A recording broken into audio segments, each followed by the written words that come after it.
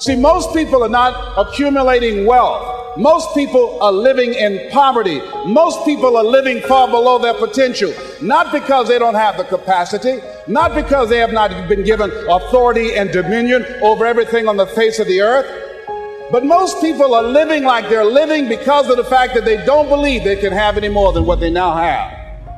In the book called Miseducation of the Negro, Dr. Carter G. Woodson said, if you can determine what a man shall think, you'll never have to concern yourself with what he will do. If you can make a man feel inferior, you never have to compel him to seek an inferior status, for he will seek it himself. And if you can make a man feel justly an outcast, you never have to order him to go to the back door. He'll go without being told. And if there's no door, his very nature will demand one. That's why Scripture reminds us, be ye not conformed to this world, but be ye transformed by the renewing of your mind. So every day you have to sell yourself and get out of your mind those old thoughts, that old belief system. Every day you've got to sell yourself on that it's possible. That you got to put a new mind in you. You got to get out of your mind. You got to begin to restructure your thinking. Every day you've got to begin to recondition your mind. See, let me share something with you. The easiest thing I've ever done was to earn $1 million. The most difficult thing I've ever done was to believe it could happen to me.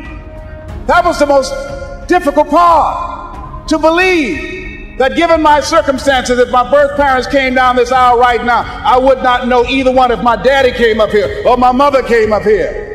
Given the fact that I was born in an abandoned building on a floor, being labeled educable, mentally retarded, I remember going to see the late Dr. Norman Vincent Peale, the author of the book, The Power of Positive Thinking. And I used to look at him up on stage and I said, I could do that. I would love to talk to people. I love to talk to people. And I said, I could do that. But then when I started going back to my car, my mental conditioning activated itself. And it said, Les Brown, you can't do that. You don't have a college education. Les Brown, you can't do that. You don't have the training. You've never worked for a major corporation. You can't do that. What makes you think you can earn $5, $10, $15, $20,000 in an hour? You don't earn that now working for 2 or 3 months. What makes you think that you can speak for AT&T, Procter & Gamble, McDonald's Corporation, General Electric? These are clients I have now. You've never even worked for them. How many of you ever thought about something you wanted to do and you talk yourself out of it? Raise your hand if you know what I'm talking about. That inner conversation is what's going to haunt you after standing here and saying, I can do all things through Christ who strengthens me. After saying that again and again, we are more than conquerors. That inner conversation will cause you, when you leave here, to go back leading a life of mediocrity, leading a life of unproductivity, leading a life of poverty. So I'm going to share with you how to break out of that. Whatever it is that you want to do, ladies and gentlemen, here's something that's very key for you. There must be on your part a willingness to do what is required, a willingness. If there are 75 things to do to achieve your goal, if there's one thing on that list of 75 that you're not willing to do, I guarantee you that's the first thing that will come up for you and will kick your butt. See, I always wanted to be a speaker and a trainer. I wanted to make an indelible impact in the training industry, but I didn't want to be a businessman. I'm a first-generation entrepreneur in my family. Because I was told I was dumb and stupid most of my life, I unconsciously developed a tremendous phobia about paper. If you say, let's write me a speech, I automatically become nervous. I can't write you a speech, but I can give you a speech. But I can't write you one. I can't tell you the principles of speaking and what it takes, but I can demonstrate it for you. I can show you how to speak, but I can't give you a written explanation for it. I'm not smart like my sister who graduated from the University of Miami. But I have people on my staff with her education that work for me. But I can't write stuff that they write because that's not my area of strength. But so I had a fear. I felt I could not operate a business. And so I wanted to hire a consultant to take care of the details. I had given this consultant power of attorney to sign checks and handle my business. I called my consultant and said, listen, I've thought about this. It's time for me to grow. I've got to be willing to handle my own business. I want to meet with you. I need to develop a working knowledge of this. I've got to stop running from this. I've got to learn, admit my ignorance, and decide it doesn't have to be like this for me. To make a long story short, my consultant canceled 14 meetings with me. And when I finally got my books back and have not seen my consultant to this day, I knew why. That thousands of funds have been embezzled from my account. Now, whatever happened in our lives, we allow it, we permit it, and we promote it. So it was just an education as my career is going up, not coming down, but it's going up. It was just a tuition I had to pay in the universe because I wasn't willing to learn. I wasn't willing to do that. Now, here's something else that's fascinating. I said, okay, see, if you're not willing to grow in life, life will kick your butt until you surrender.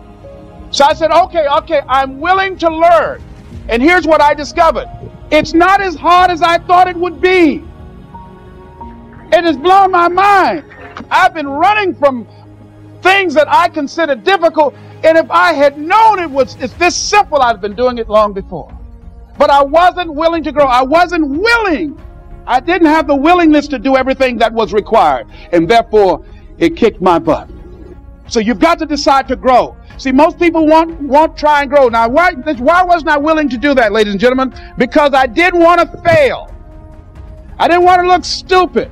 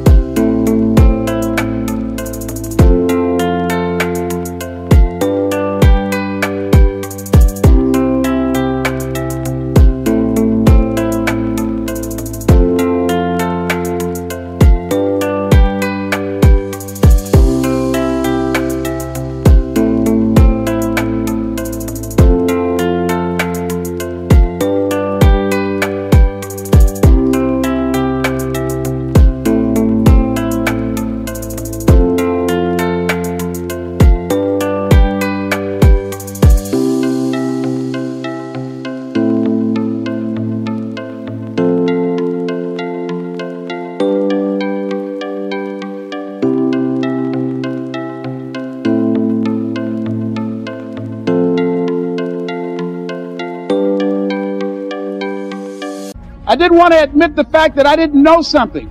85% of people in life allow their fear of failure to outweigh their desire to succeed. See, if you know how to do something right, well, it only makes sense to do it right. But see, I wasn't willing to be a businessman badly. See, if you want to make it in life, here's how you can begin to make your goal, ladies and gentlemen. Decide to make your life a great experiment. See, most people want to experiment, ladies and gentlemen. Most people want to be perfect when they come out the gate.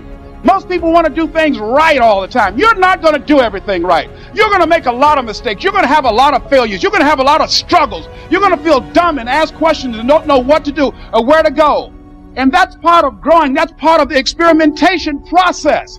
See, life is about living. Life is about growing. Life is about challenging yourself. Life is about stretching. So think about that. Decide to make your life an experiment. Decide to take some chances and come out here in the universe and find out what you're made of. Another challenging area in terms of nurturing and developing that hunger in yourself is learning the art of becoming single-minded, learning how to concentrate, learning how to focus in. And you'll be surprised at the things that you're able to do. When you learn how to block things out, when you learn how to keep thine eyes single, you'll be surprised at the ideas that will come to you, of the people that you'll be able to attract, of the opportunities that you'll be able to see. You'll begin to see things that have been standing there looking you in the face, say, I can't believe this has been here all this time. Here's a habit that I do. Maybe it might be of some value to you. I get up in the morning and I start writing what great ideas that I can think of.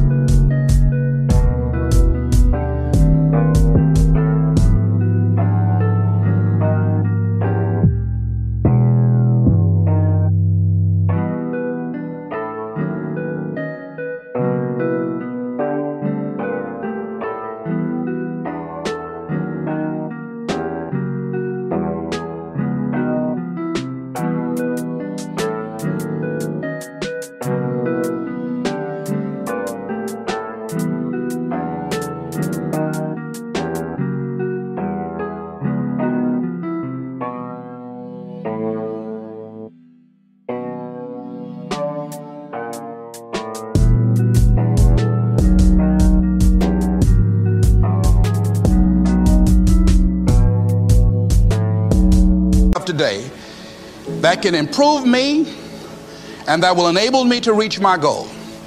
and I just let my mind flow. Sometimes I write 15, 20 ideas. Some days it's more difficult than others. It was Whitney Young. He said, it's better to be prepared for an opportunity and not have one than to have an opportunity and not be prepared.